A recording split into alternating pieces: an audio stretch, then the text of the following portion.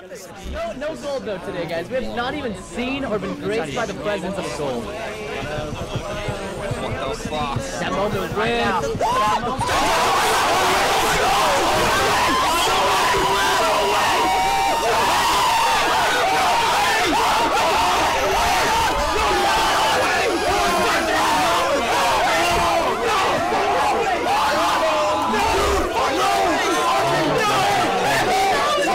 Skin sanity. Skin insanity. Today I'm going to be talking about that.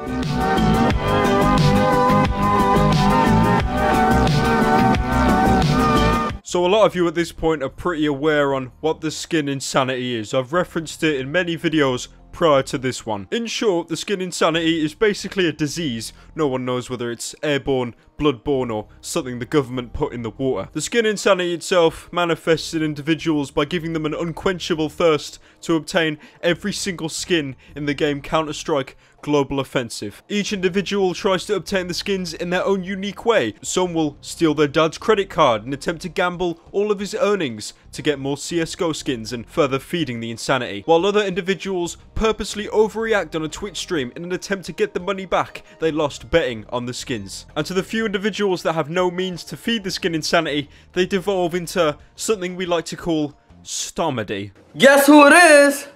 Guess again. Wrong! It's Stomedy! So before we delve into the skin insanity, we need to talk about the origins of the skin insanity. Where did it come from? What is this worldwide phenomenon that has caused so many retards to scream at their computer monitor when they get a knife made of fucking pixels?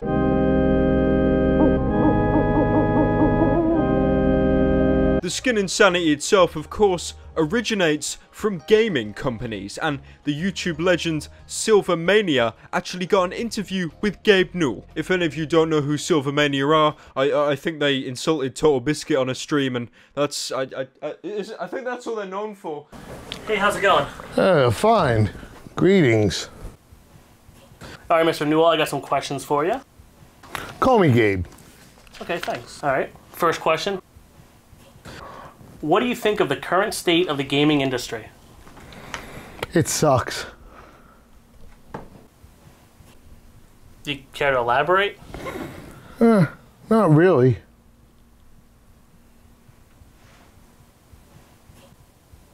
Now for Gabe Newell, one of the most influential people in gaming as a whole, to say that gaming has pretty much gone to shit, that shows that something is really, really wrong. You see, gaming seems to have reached a point where game developers have stopped making games, and now they're more interested in funding current games that they've already made. A perfect example is, unfortunately again, Valve. I was just about to take the piss out of Blizzard, but they just released Overwatch, so they get a pass for now. Even though I do have to admit, every single Blizzard employee is totally 100% brain dead for allowing loot boxes into a fully priced $60 game.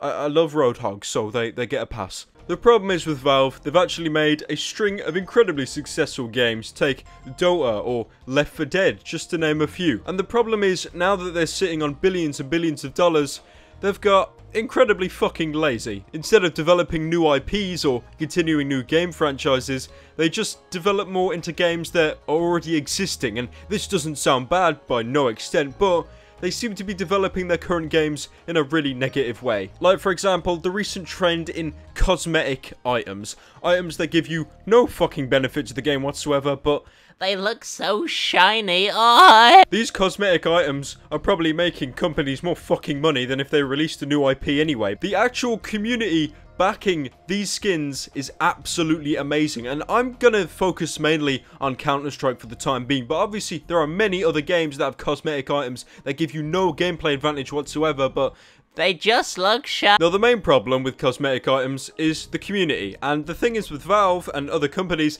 they're going to keep making this cosmetic bullshit that makes them probably millions of dollars turnover each year if you keep giving them your money. Now, by no means am I saying that every single person watching this video would steal their parents' credit card and put it all on CSGO Rumble just so they can get that StatTrak Fade fedora, but what I am saying is, no matter how little you put into the machine, you're still keeping it fueled to some extent. Now we've addressed the origins of the skin insanity, I think it's time to talk about part 2, the people that promote it.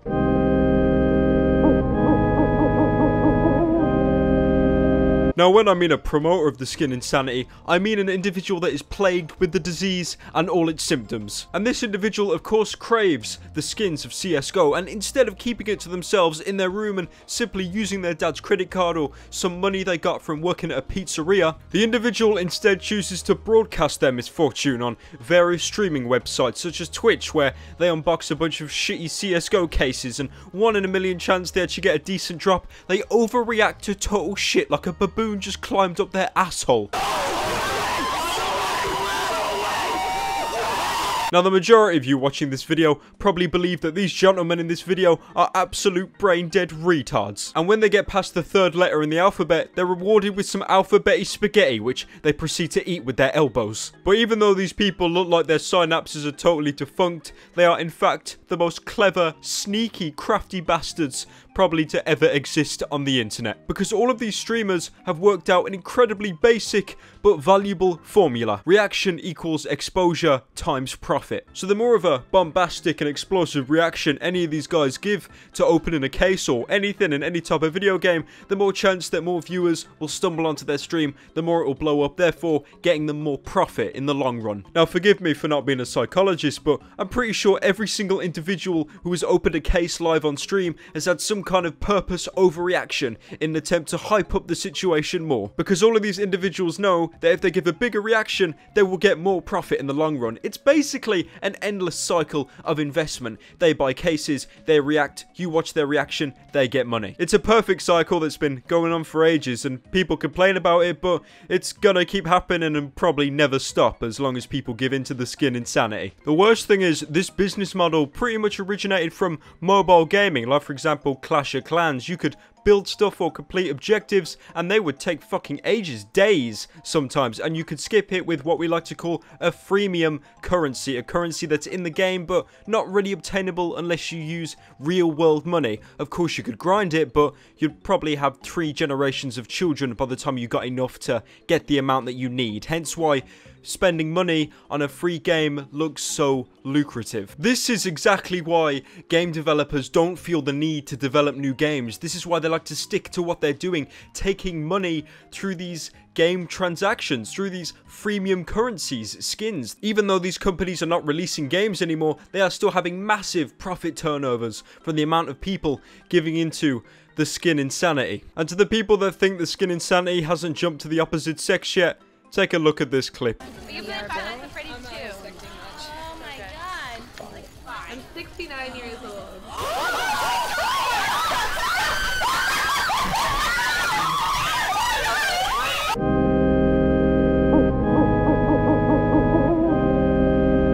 Unfortunately, we're going to all have to come to the conclusion that the skin insanity is here to stay. Its roots have gotten too deep in the gaming community to uproot at this time, and CSGO is just a small case in a variety of games that have also developed the skin insanity. CSGO is just 1 in a million of different games that have developed their own skin insanity. So if the skin insanity can't be fully eradicated, the next best thing is to control it. These huge corporations want you to spend all your parents' credit card money. They want you to make that extra gamble. They want you to lose. They want you to win, because no matter what happens, they get some kind of profit from whatever action you've taken. Now, by no means am I saying to stop gambling, and no means am I saying to stop watching your favorite Twitch streamer, but you need to learn about self-control. You need to train yourself and know when you need to stop, when you need to put the card down and stop betting everything you have in your hand, because eventually you won't have anything left. And at that point you would have gone so insane, you would have started rolling up cardboard and smoking it in an attempt to make enough YouTube revenue so you can start betting once more.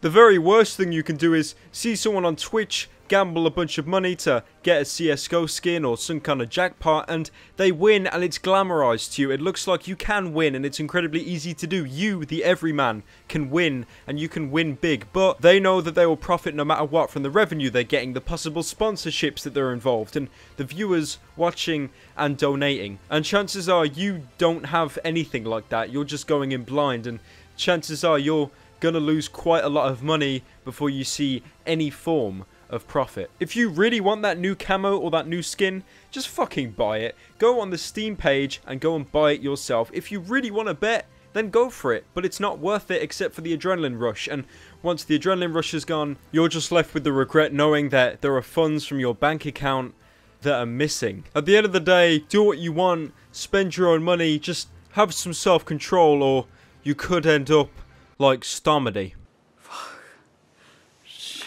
Whoa, whoa, who the fuck? He came back! He came back!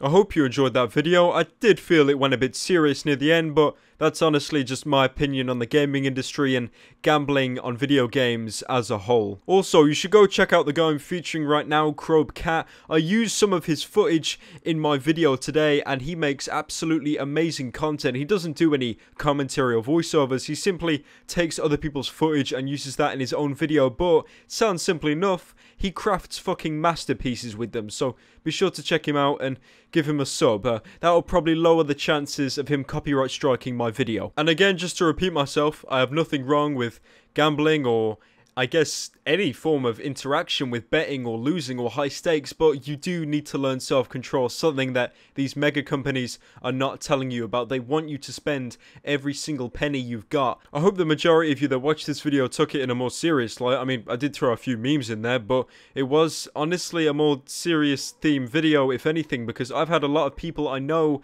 that have basically got the skin insanity, and it's really ruin their life because of it. Thanks again for watching, guys, and new memes will resume tomorrow. Surely you understand, it'll never be enough. You have to ask yourself, when you finally get the ultimate promotion, when you've made the ultimate purchase and climbed the ladder of success to the highest rung you can possibly climb it, and the thrill wears off, and it will wear off, then what? How far do you have to walk down that road before you see where it leads? None of it was really yours.